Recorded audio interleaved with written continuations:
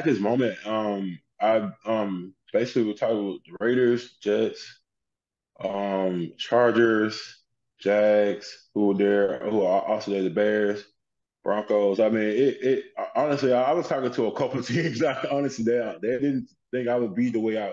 Well, I put it like this: when I came in on that pro day, I came in and weighed in. It was quiet because no one knew what I was going to wear on that pro day. I had my shirt off, ripped up, looked good. Yeah, I'd say 334. That whole crowd went from quiet to like woo. They were like whoa.